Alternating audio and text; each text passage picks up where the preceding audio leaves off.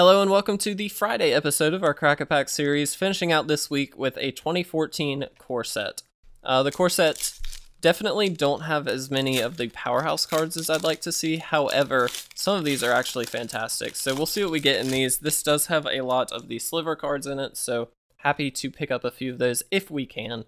But let's kick off our commons with a Zephyr Charge, a Vile Rebirth, a Dawnstrike Paladin, a Divine Favor, Gladecover Scout, Dragon Hatchling, Merfolk Spy, Liturgy of Blood, excuse me if I'm saying that incorrectly, Altar's Reap, Mana Wep Sliver, one of the fantastic slivers in this set. This is also kicking off our uncommons. This is probably one of the best ones to pull.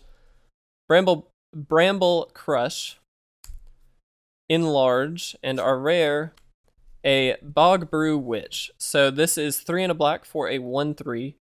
You can pay 2 and tap it to search your library for a card named Festering Newt or Bubbling Cauldron, put it onto the battlefield tapped, and then shuffle your library. We also did get a foil Sentinel Sliver.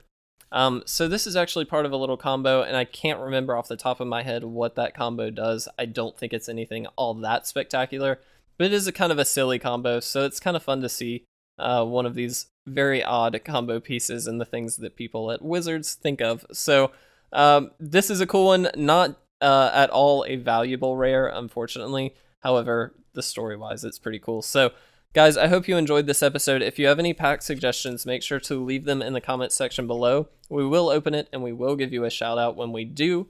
Also, if you liked this episode, make sure to like it, comment down below, or subscribe to our channel to see more of these.